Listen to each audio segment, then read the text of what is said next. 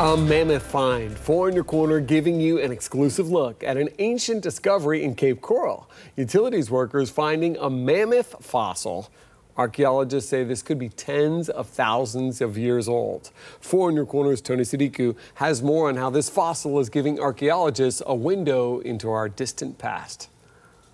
A local utilities crew knew they had something special when they found this in a trench 17 feet below the ground. The crew was digging off of Southwest 19th Avenue in Cape Coral back in July.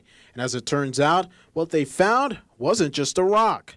Archaeologists say it's a fossil, and probably one belonging to a woolly mammoth or mastodon. Never in my wildest dreams that I will be so close to a portion of what used to be a mammoth or a mastodon. It's exciting for Mercedes Zambrano with the City of Cape Coral Public Works, especially since there are only 2 known mammoth fossil sites in Lee County. The crew turned over the fossil to the city, which brought in archaeologists to assess. Because it was covered in dirt, and the archaeologists, they clean it up, but it is pretty cool. The fossil, nothing to scoff at either.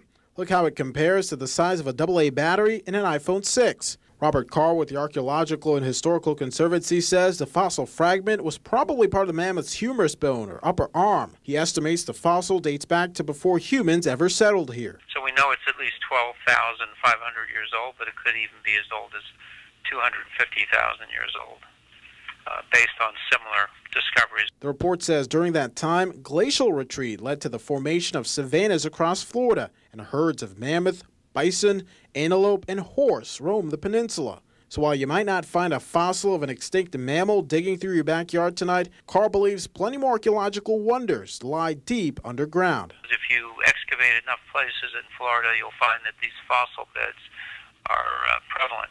Tony Sadiku, Fox 4, in your corner.